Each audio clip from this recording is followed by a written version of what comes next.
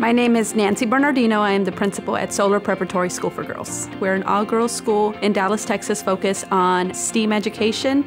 We particularly tend to impose on girls limits, saying, well, somehow girls aren't as capable as boys in certain areas, which the data and the evidence show us is completely untrue. We start with our kindergartners, already introducing them to different science, technology, engineering, and math concepts with arts integrated into the curriculum. And then our third graders right now are going through a design thinking process to create products to make life easier for someone. We work really hard to make connections with real life, which are skills that we know are going to prepare them when they enter the workforce and have to collaborate with others. The opportunity to go to a place like this provides the opportunity for girls to envision themselves in roles that are different than they might have envisioned. Our girls are trailblazers by showing other educators what kids can accomplish if you give them a shot. I am very hopeful for our future with these girls leading it.